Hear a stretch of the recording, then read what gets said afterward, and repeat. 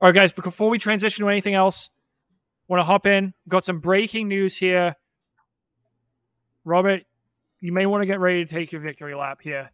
It's a press release from the Prefontaine Classic. They've announced 2 athletes are confirmed for the 100 meters.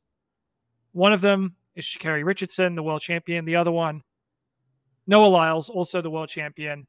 He's been confirmed. He's running the Diamond League final next weekend in Eugene. The first lines of the press release, I wasn't going to do it, and then I read Robert Johnson's editorial on Let'sRun.com, and I said, Robert knows what's best for my career. I'm going to Eugene, baby. Okay, he didn't actually say that, but this is good news. Noah Lyles is running the Diamond League final next weekend. One of the biggest track stars in the U.S. will be at one of the biggest track meets in the U.S. Wait, what?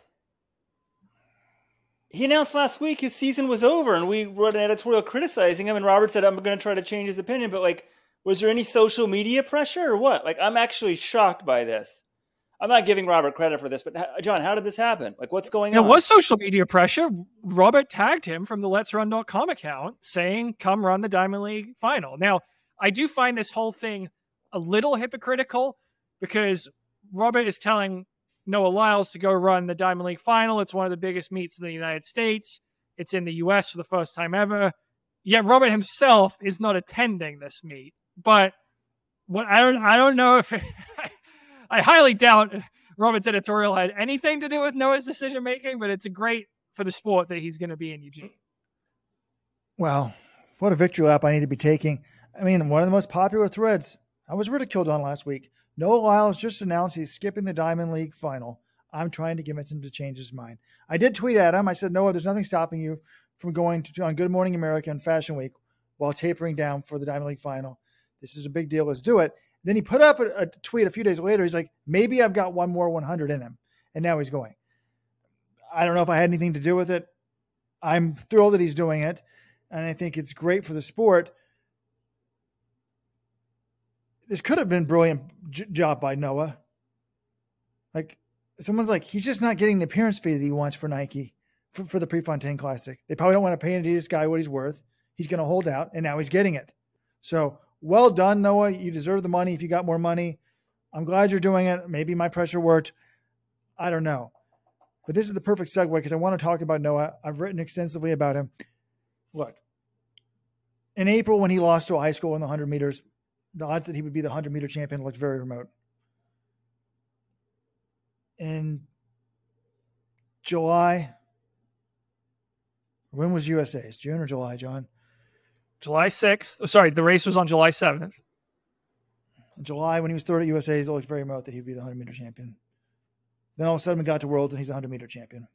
Now it looks very remote. Anybody who said that he's never going to win Olympic gold in his career looks like a fool. And that person ended up being, the odds that person ends up being correct don't look very good for me. Let's be honest. It does look like Noah Lyles, if you're right now predicting golds for next year, he'll probably win one. He's certainly the favorite in the 200. The 100 is still wide open to me. There's a lot of good young Jamaicans.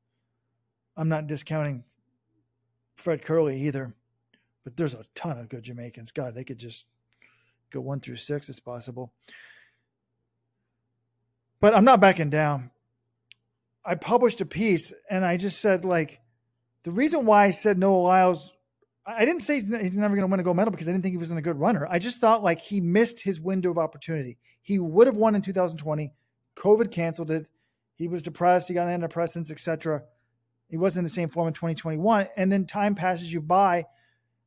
It's very similar to me about what happened in the men's 1500. Timothy Chariot, right? We all agree, would have won in 2020.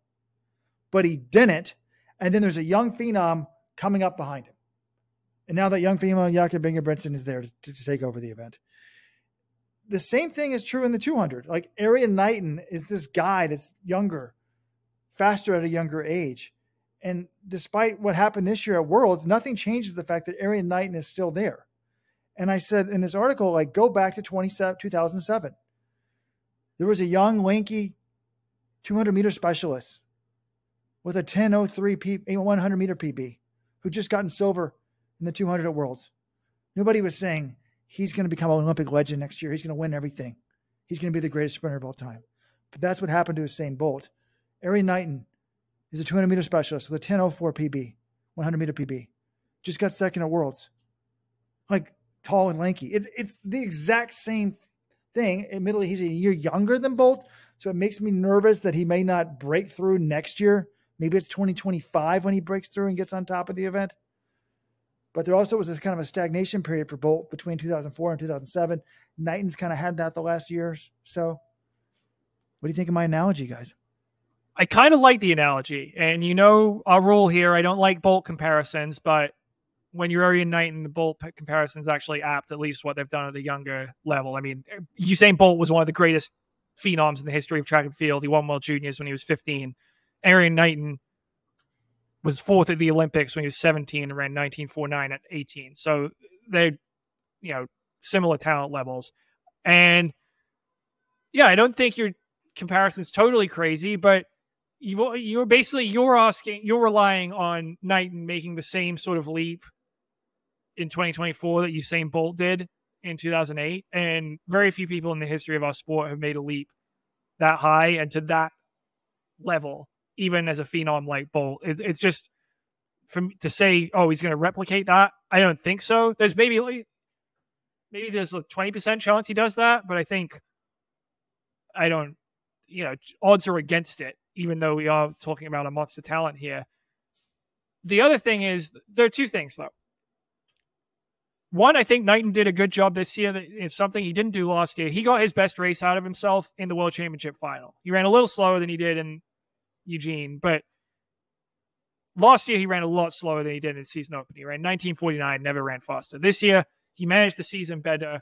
Second in Budapest, second in Zurich. He wasn't, that far off Noah Lyles in the Zurich Diamond League. Like, he's running his best later in the season, which is a good sign for Ari Knighton. You also pointed out, okay, the gap closed. You said Knighton closed the gap. And I was like, no. Knighton didn't close all of the gap. Knighton ran 500ths faster in the final this year.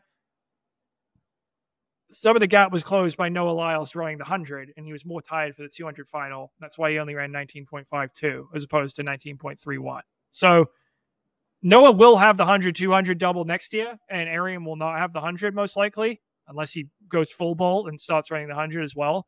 So that is an area, if Noah Lyles is a little tired out from the 100 rounds, and he's only running 19.4 or 19.5, I think that could be a range. We've seen Knighton run 19.4. You could see him get to that level.